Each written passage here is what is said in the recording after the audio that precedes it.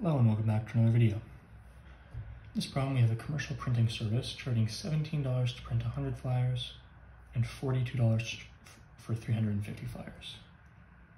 And so for these equations, where x is the number of flyers and f of x is the amount of money, only one of these is going to line up with both of these values right here. So if we plug in 100 and 350 for these, only one of them is going to put out 17 for 100 and 42 for 350.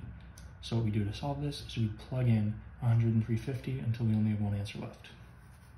So for A, f of 100, all we have to do is plug in 100 wherever we see x, either 0.1 times 100 plus 7. 0.1 times 100 is 10.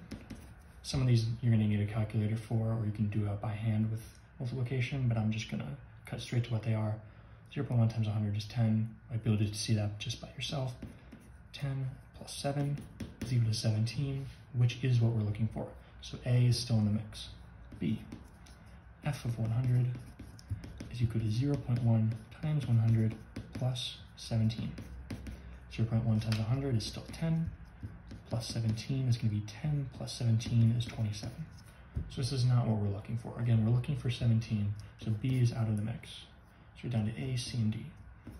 C, f of 100 is equal to 0.12 times 100 plus 17.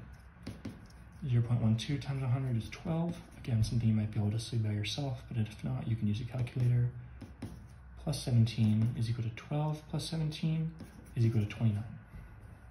This is also not what we're looking for, so C is not correct either.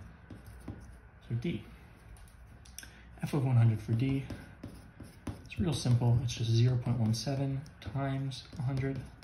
Again, for these, we're plugging in 100 wherever we see x. 0.17 times 100 is 17. So D is good and A is good so far.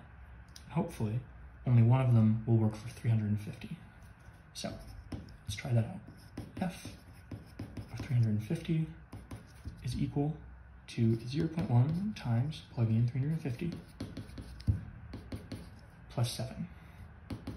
So what is that going to be equal to?